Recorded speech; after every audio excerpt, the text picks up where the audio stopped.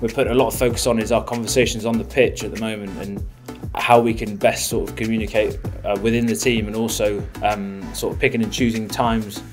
to get the lads in it, and actually what content we're saying to each other, so that we can actually sort of act on things within the game as quickly as possible. We as a team know that we're on the right track, and we're actually playing some pretty good rugby, and we're really not that far away from sort of knocking that door down. So I think when it comes,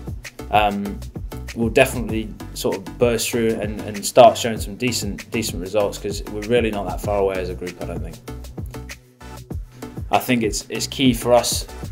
players that haven't been playing every week to definitely come in and have an impact when we're actually playing. So